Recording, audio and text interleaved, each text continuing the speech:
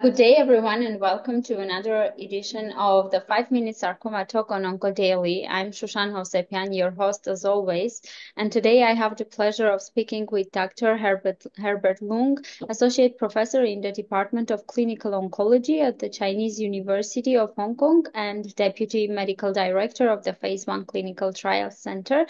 Welcome, Dr. Loong, and thank you very much for joining us today.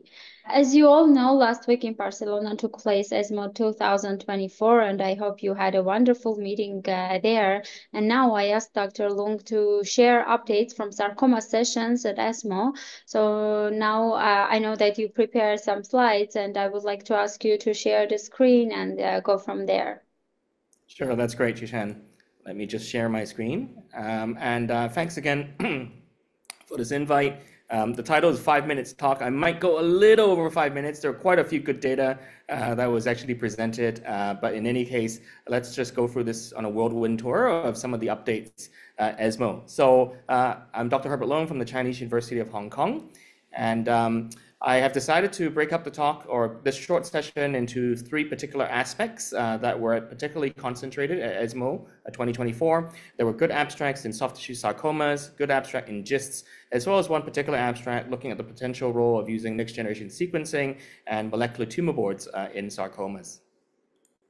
So to begin with, the first abstract I'd like to discuss is an abstract or a project known as EREMISS, or EREMISS, which essentially is from the French sarcoma group looking at the use of Regorafenib as a maintenance treatment after first-line doxorubicin chemotherapy. So essentially patients with prior usage of first-line doxorubicin-based chemotherapy were randomized into one-to-one fashion between the use of Regorafenib at 120 milligrams per day, 3 days on, 3 weeks on, 1 week off, versus placebo.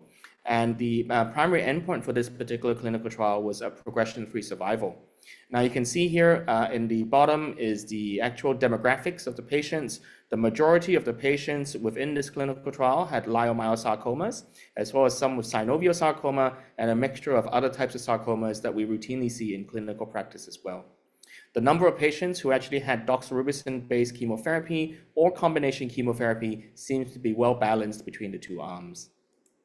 So to cut a long story short, this is the results indicating the fact that patients who were randomized into the Regorafenib maintenance arm actually had a better progression-free survival of 5.6 months versus placebo of 3.5 months. Certainly, you would expect the fact that patients who are on the Regorafenib arm actually had more adverse events. But if you actually look at the number of adverse events, in actual fact, they're actually quite similar. Having said that, so there are certainly more grade 3 adverse events in the Regorafenib group versus just placebo. So this potentially is a practice-changing abstract, given the fact that now we have a potential role of using a TKI as a maintenance treatment after initial doxorubicin-based chemotherapy. Another study that was presented by Dr. Martin Broto on behalf of the Spanish sarcoma group is the Immuno SARC-2 study, which actually at this particular juncture is a cohort looking at the use of sunitinib plus nivolumab in patients with clear cell sarcoma. Essentially, this is an open label phase 2 study where patients initially are treated with an induction phase with sunitinib first, and then subsequently a maintenance phase of sunitinib plus nivolumab. What you can see is a favorable progression-free survival over what is known in the historical cohorts, and a 6-month progression-free survival rate of about 51%, median progression-free survival of 7.83 months, overall survival of 17 months. Now, this is, of course, a non-randomized study, an open label study, but based on our knowledge of clear cell sarcomas, these are actually very favorable survival results, and hopefully we'll be able to move this particular treatment regimen forward for patients. Another interesting study was presented by Dr. Breelyn Wilkie on behalf of her colleagues, looking at a combination of a CTLA-4 as well as a PD-1 inhibitor in patients with sarcomas. This is the combination study of botensilimab as well as blastilimab. And in actual fact, she has presented prior data of this combination previously, but this is a larger cohort now with 52 sarcoma patients where we're seeing an overall response rate of 23%, and specifically in the patients with angiosarcomas, there's actually a response rate of up to 39%. More interestingly, in actual fact, specifically in the angiosarcomas group, where we do expect that there is going to be some response to checkpoint inhibitors, the response were not only in patients with cutaneous angiosarcomas, but also in patients with visceral angiosarcomas. And this was somewhat unexpected based on previous clinical trial findings. Moreover, it does seem as though the duration of response for the responders have been very, very good. Another interesting study, and now shifting gears, is on GISTs. And this is the LEVA-GIST study, which is the use of lenvatinib in patients with advanced GISTs, essentially patients who have had prior treatment of both imatinib and sunitinib were randomized on a one-to-one fashion between lenvatinib versus placebo, both together with best supportive care, where the primary endpoint was progression-free survival. This was presented by Dr. Lezerne on behalf of his colleagues at the French Sarcoma group as well.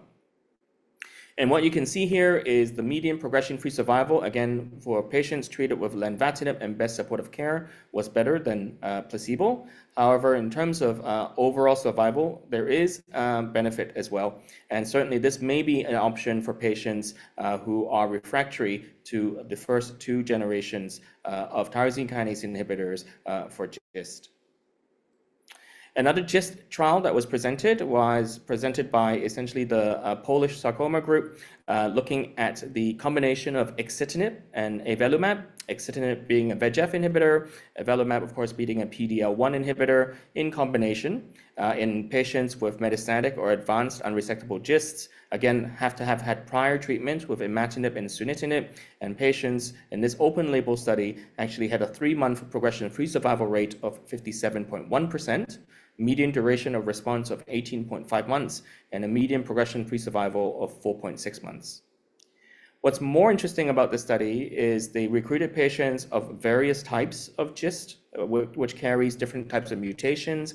And interestingly enough, the patients with wild-type GISTs seem to do just as well as patients with the typical KIT exon 9 or exon 11 mutation. And there, in actual fact, may open up a treatment option for patients who don't have molecularly driven GISTs and being able to have a good survival with this particular combination treatment. So we do look forward to more expansion of this particular trial later on as well. Lastly, I just want to talk about the potential role in the use of next-generation sequencing and molecular tumor boards in sarcomas. This is a report, again, from the French Sarcoma group, looking at a project that they've been doing known as the multi-SARC study, really highlighting the role of NGS in patients with soft tissue sarcomas. As you know, the French Sarcoma group is a very large national group where referrals for sarcomas are all centralized. And in actual fact, in this particular clinical trial, it is patients with newly diagnosed soft tissue sarcomas where they're randomized to either get NGS upfront or no NGS. And in the patients who actually have NGS, also have their NGS reports brought to a molecular tumor board, and then to identify whether or not there are potential targetable mutations, either through clinical trials or from off-label use of some of the drugs that's actually registered in France. And this is to compare, of course, patients who, after the molecular tumor board, did not identify any alterations and then continued with standard of care. In the recruitment of this particular trial, in actual fact, it's a very large trial. You can see on the bottom right-hand corner, the demographics. There are about 220 patients in each of the arms. And the most common histology, again, is leiomyosarcoma, followed by liposarcoma, as well as undifferentiated pleomorphic sarcoma. And in terms of the molecular alterations that's been found in these patients, these are typical alterations that we do see in sarcomas. Certainly, TP53 would be something that's most common. But in terms of some of the potentially targetable mutations, of course, we're looking at MDM2 or CDK4, predominantly probably driven by the liposarcoma patients, but we also know that there are other sarcomas which carry these alterations and potentially also targetable with clinical trials of these particular agents. Overall, 47% of the NGS patients had at least one targetable mutation identified, and in actual fact, 36% of the NGS patients received targeted therapy based on next-generation sequencing. So with this, that's really a quick snapshot and summary of the latest results that were presented at ESMO, and I'll be happy to discuss further. Thank you so much for sharing the updates. It was very productive and helpful for our audience. And it is fascinating to see how these studies open up new possibilities, particularly how we can individualize this treatment for different sarcoma types. And the challenge now lies in how quickly we can translate this into practice. And what are your thoughts about where is the future of sarcoma research is going? Yeah, I think there's been a lot of interesting ideas as well as preliminary evidence of all these approaches. But I think one of the difficulties with sarcomas is it's still relatively rare. These are relatively small patient numbers. And I think what needs to be the next steps really is to harness or hone down on one or two of these ideas and really make it more international, have more involvement by the international community, and then see whether or not we could expand based on the number of patients that we have globally to try to really establish the prospective evidence of some of these trials. Yeah, I completely agree. Collaboration is the key for sarcoma research. And yeah, thank you, Dr. Loong, for this comprehensive overview. And for our audience, I would like to thank everyone who joined. And until next time, stay well and stay tuned. Thank you. Thank you. Don't forget to like, comment, share, and subscribe to OncoDaily on YouTube. Hit the bell icon to stay updated.